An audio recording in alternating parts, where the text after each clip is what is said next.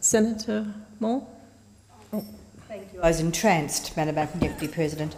Madam Acting Deputy President, earlier this month we gathered at the Williamstown Town Hall in Melbourne to farewell and to show our love for an extraordinary woman. At that service where we farewelled Joan Kirner, it was a combination of love, shared memories, so many shared memories, and also some almost sense of disbelief that this force of nature, whose passion, energy and resilience have influenced so many, was no longer going to be with us, was no longer going to be the voice on the end of the phone when you were feeling just a little bit down to say, "How are you?"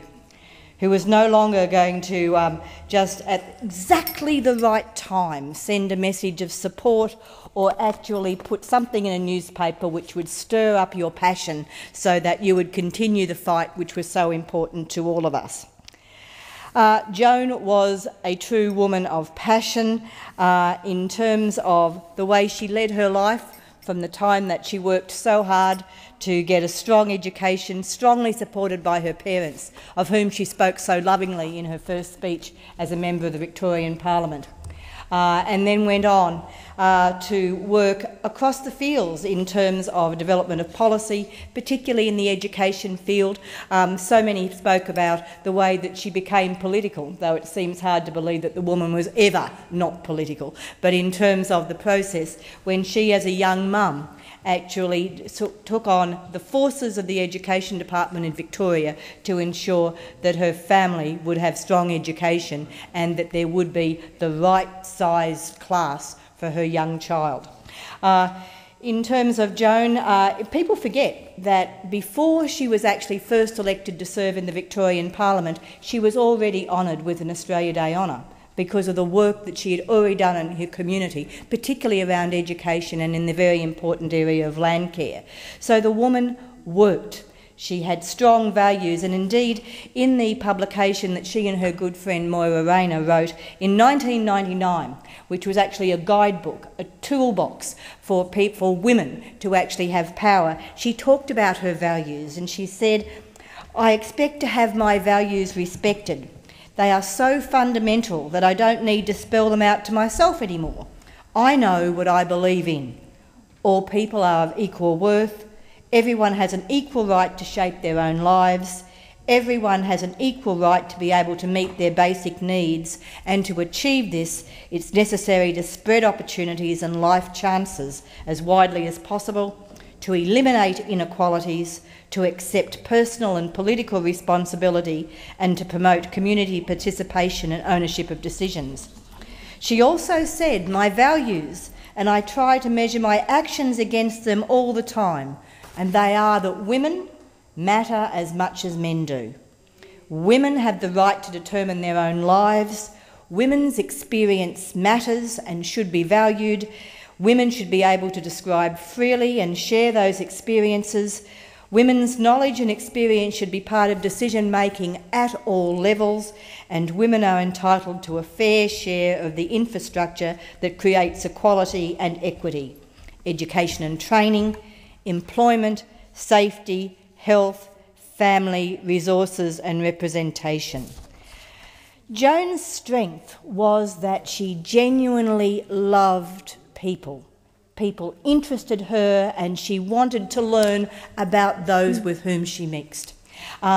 She had a special smile, and so whenever people were in her company, she wanted to know how they were. I don't think I remember a time when she didn't say, "And how are you?" And that was personal and direct. But the next bit was the challenge. How are you and what are you doing? Everybody has a Joan Kirner story. It's one of the things that we share now, that she's not with us physically, but she is with us, as you well know, Madam Acting Deputy President.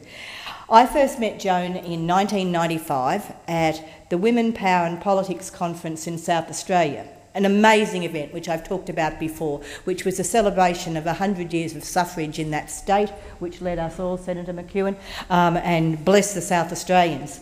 She was a keynote speaker at all. She was a keynote speaker. Of course she was a keynote speaker.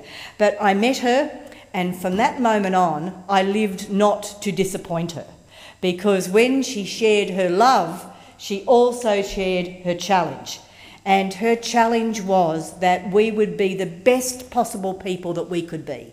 We all know the work she did as Premier, but so many of us know the ongoing commitment she had to ensure those values of which I spoke, to ensure that women had absolute equity. And she did that in a number of ways. Certainly from my experience, it was through the political network that she helped to start. I have always introduced Joan when I've been in her company as Saint Joan, the patron saint of Emily's List. But Emily's List has worked to support women within the Labor Party, but I also think as inspiration to women who are interested in politics, no matter which party they belong, to look at what they can do to make choices that are informed and to see what they can do to make themselves and their communities stronger and better. In Emily's List, Joan was not only the leader, she was the mother, and she was also the heart of the organisation, and that will always be. I've known women across this country who have been through the midst of political pre-selections and campaigns, which are also always stressful, as you well know. But Joan would ring you up, and often without warning, she'd be on the phone, and it would just be Joan here. And I have known the impact that has had on women as they've been working through their own personal journeys in the political sphere. And also, once you've actually achieved process in this area, she never forgot, and she would follow up, but she'd also have very definite suggestions for actions you could take, and that challenge was something always inspirational, and it was that personal link that made, I think, her influence so strong.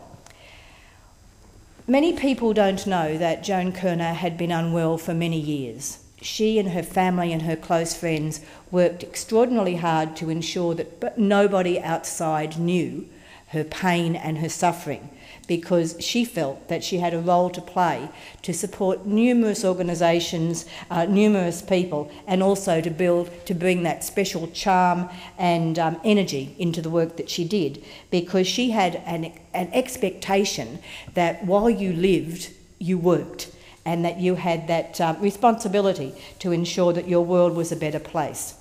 Joan left all of us a legacy to continue the work which she had set out for us to do. Of course, she has an expectation that those values of equity will be entrenched, not just in Parliament but in the wider community. Her commitment to Aboriginal equity in this country meant that there were very many messages of support and loss expressed by Aboriginal people across the country, as you know, Madam Acting Deputy President, and the idea of recognition in the Constitution was one of the things that she was hoping that she would see. To my good friend Ron, Joan's partner of over 50 years, Ron, for you and your family, you shared Joan with us and gave her complete support and love.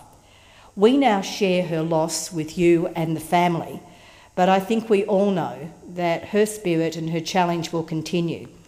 The biographical details of Joan Kirner are legendary. They've all been spelt out. We know the achievements and the lows of her career.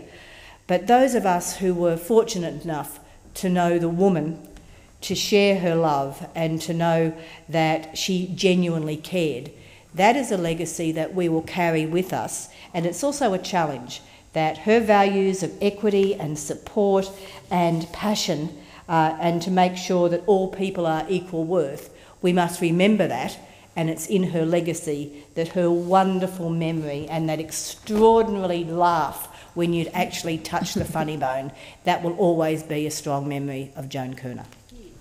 Thank you, Senator Moore.